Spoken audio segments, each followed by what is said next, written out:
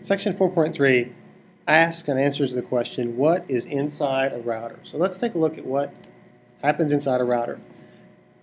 As an overview, a router is involved in two things.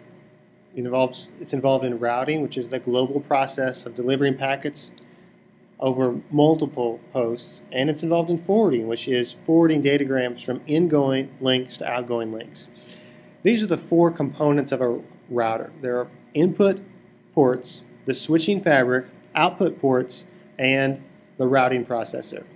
And here is an illustration of those four pieces. Note the input ports, which there may be many of.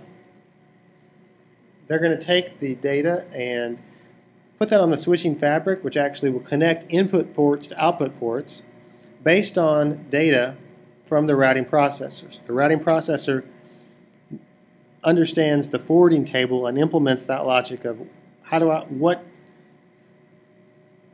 what destination address or virtual circuit number is connected from ingoing to outgoing links. The switching fabric is where that actually happens, and the routing processor is the brains of the operation. The output ports are kind of the opposite of the input ports, and that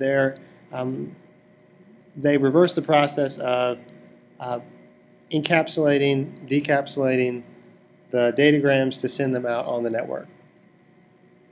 Let's look at an input port in more detail. An input port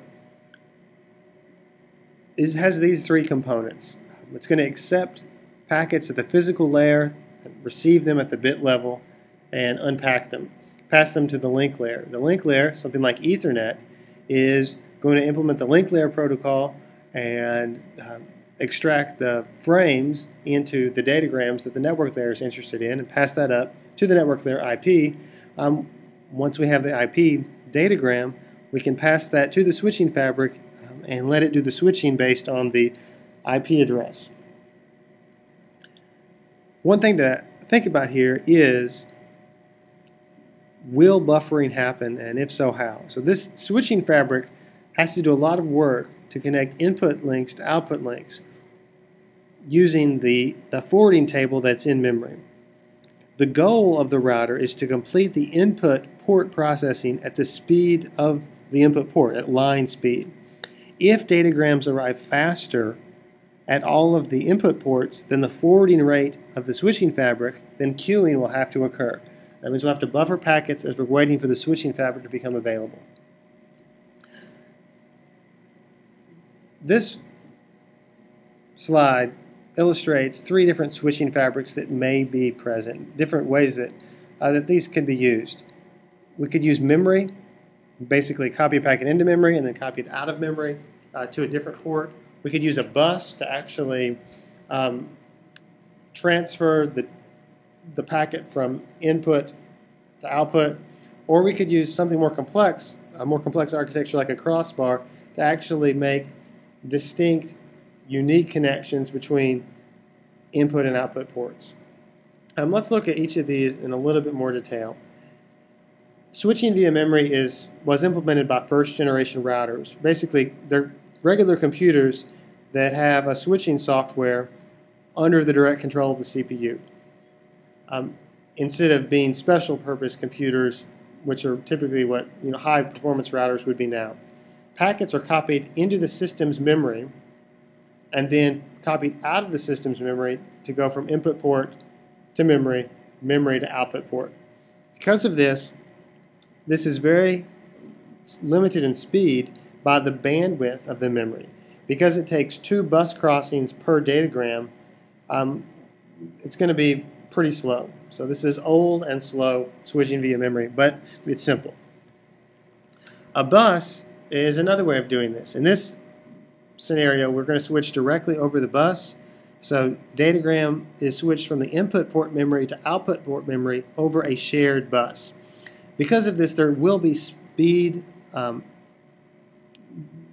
switching speed will be slower because it's limited by the bus bandwidth. The bus bandwidth is the limiting factor here. How fast does this bus communicate? How many bits per second can it transfer? bus contention can occur when there are more packets that need to be transferred than the bus can, in fact, transfer in some given period of time. The book says that there's routers from Cisco that operate at a bus speed of 32 gigabits per second on the bus, and that's sufficient speed for most access and enterprise routers. What if you want to go faster? Well, one way to do that is using this interconnection network. This is complicated and therefore it's expensive, but it's fast. So this is to overcome the bus bandwidth limitations. There are many different kinds of network architectures that are used to make it possible for there to be lots of different paths between source and destination, between input and output ports. Cisco has routers that do this, switches that operate at up to 60 gigabits per second over the the interconnection network. So that's saying that the actual switch in the middle of the switching that does the switching fabric is that fast. Recall that it's important for this fabric to be fast enough to keep up with all of the incoming port speeds all added together so that the packets aren't slowed down and aren't queued at the input ports. Now let's take a look at the output ports and how they work. For the most part, they work the opposite of input ports in that we take a network packet, we encapsulate it in the link layer, we take a link layer frame and put that on the physical network using the physical layer protocols. What if datagrams arrive from the fabric, the switching fabric, faster than the transmission rate of the output port?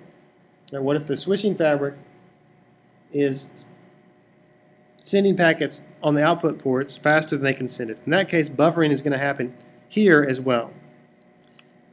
What happens to those buffered packets? Well, they might get dropped if there's too many of them. Furthermore, we may need to have a scheduling policy to determine which packet do we send next. So the scheduling policy will choose among queued datagrams and choose one for transmission next, and that could be based on different policies. As we look in these different layers, you know the network layer is the IP. It may manage the queuing and the buffer management. The data link layer is going to be something like Ethernet, which will handle protocol decapsulation and the protocol of the Ethernet. And the physical layer is going to be concerned about bits and signals and waves. Let's take another look at how output port queuing can happen. Imagine that we're in this scenario where we have 3 input ports and they all end up switching across the switching fabric to this one output port. Well, what's going to happen if that output port can only send one of these 3 packets? Well, it's going to have to buffer the other 2. So our sentence here means, when does buffering happen? Buffering happens when the arrival rate via the switch exceeds the output line speed.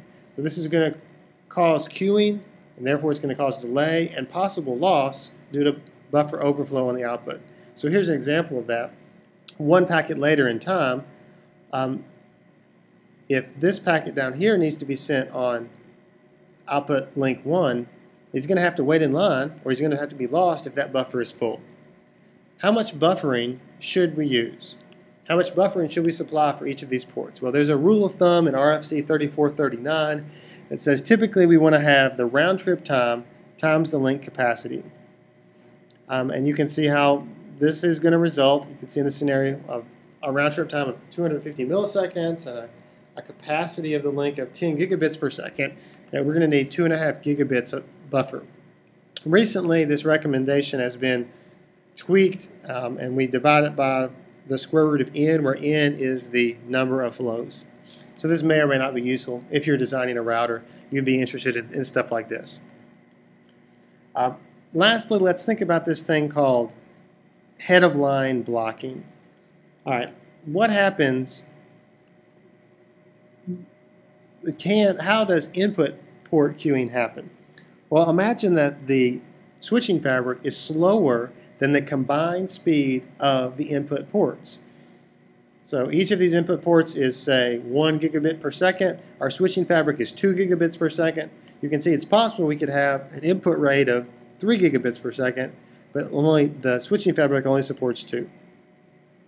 So when the fabric is slower than the input ports combined, queuing may occur at input queues.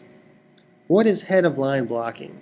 Well, the head-of-line blocking is when a queued datagram at the front of the queue prevents others in the queue from moving forward, and this can also result in delay and loss due to buffer overflow. For example, imagine that we have these 2 red packets that get sent to the red output link, let's imagine, and the green packet that's behind it here is addressed to be on output link 2. Because 2 packets get sent up here, and this packet is still waiting to be sent, the green packet is essentially blocked because it's still waiting for the red guy in front of it. That's still queued because it couldn't be sent across the switching fabric. So when the switching fabric is slower, it may keep packets, it may delay packets sort of unnecessarily. Where if the green guy were ahead of this red packet in line, he would be able to be sent out on this second port. But because this red guy is experiencing congestion, the green packets are going to be slowed down. So that is a brief look at what's inside a router. And we looked at the input, output ports, output ports, the switching fabric, and the routing processor, which implements the actual forwarding.